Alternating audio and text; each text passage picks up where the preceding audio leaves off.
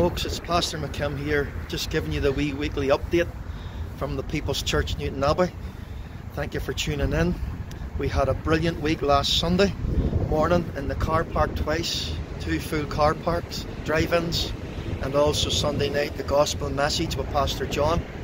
We also had a brilliant night as well, and online again for the call to prayer. Amazing response to the call to prayer. People are being stirred, being encouraged to pray and seek the Lord in these dangerous days, and we praise the Lord for that. And also Wednesday night, great walking in step with the Holy Spirit. What a message, a real great Bible study with Pastor John again. And then we're looking forward to the weekend, folks. We're looking forward to another 2 drive-ins on Sunday morning, 10 o'clock and 11:30 a.m. Please, if you haven't got your name down or you haven't got your car space booked, then phone Callie. The number's on the screen. Phone Callie, book your car in, and come and worship with us. Bring your emblems and remember the Lord's communion with us. And then also, let's hear from the Lord as well. But don't forget Sunday. Please do not forget, the clocks go back. So don't you be coming up here at 9 o'clock when it should be 10 o'clock and you're too early. Anyway, praise the Lord. Put the clocks back for Sunday, and we'll be here to worship the King in the beauty of holiness in a car park. We're in the car park, and we're worshiping the King in the car park. And for those who can't be in the drive-ins, for those online, listen, you be also tuned in at the same time, and we'll worship the Lord together in the drive-in car park and also online to the glory of God. Let's come. I've got a wonderful message for Sunday morning. Please come and let it inspire you, let it challenge you, and let it change you and make you more like Jesus. That's what we want to be in these funny days. These are strange days, and the government regulations seem to be getting tougher each week. So we're trusting the Lord, and that's why we're staying in the car park, because they're talking about closing the churches again because there's pubs closed. So we're glad that we're in the car park, and we're in the car park because people feel safe in their cars rather than getting inside among other folks at the moment. It's just a bit dangerous at the minute. Anyway, we can't get all our people in one service, not even in 2. We'd have to go to 3 services indoors, and then we'd have to clean, and that wouldn't be practical. So we're staying in the cars at the moment. And you know something? It's great because you can still stay connected, and you can still praise the Lord, and you can shout as loud as you want, hallelujah, and praise the Lord in your car. Nobody hears you. And you know, the radio channel is as clear as a bell as well. It's brilliant.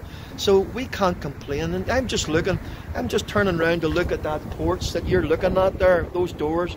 Do you know, we had to build that for government regulations because of the flow of people. We also had to tarmac the car park. And you know something? God's ahead of us, because he must have knew. Of course he knew. He knew what was coming with the lockdown and the pandemic.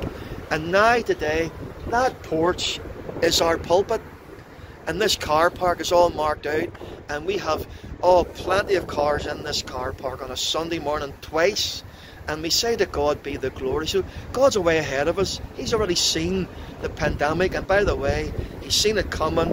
He's going to bring us through, and he'll see it going, because that's what we're praying.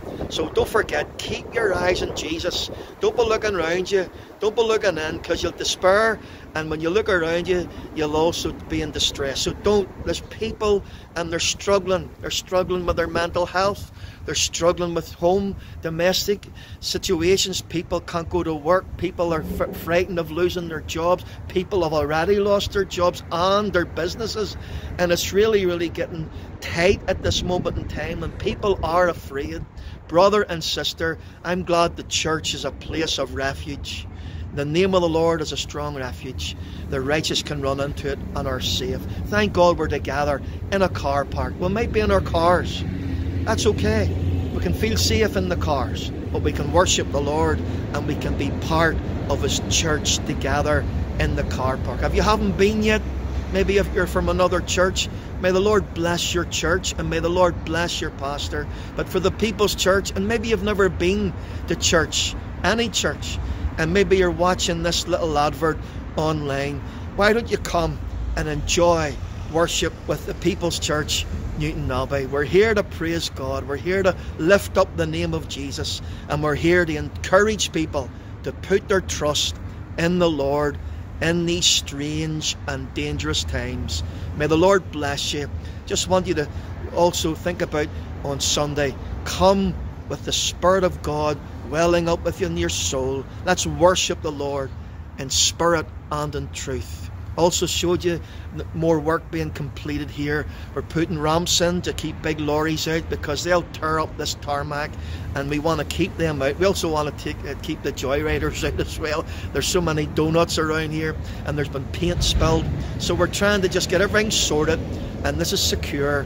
And may the Lord bless this coming weekend. Have a brilliant week, and let's have a Christ-centered, Spirit-filled Lord's Day. Come with expectations. Do you know, on Wednesday night, people texted this morning and last night that they sensed the presence of the Holy Spirit and on Wednesday night in the car park, in the drive-in service. That's what we want to hear. People leaving saying they were conscious of the presence of the Lord and for the power of His Word in our lives. May the Lord bless you, brother and sister. Oh, keep going, keep serving, keep worshipping, and keep following Jesus, our Lord Jesus Christ. There's nobody like Him. He's beautiful beyond description. God bless you.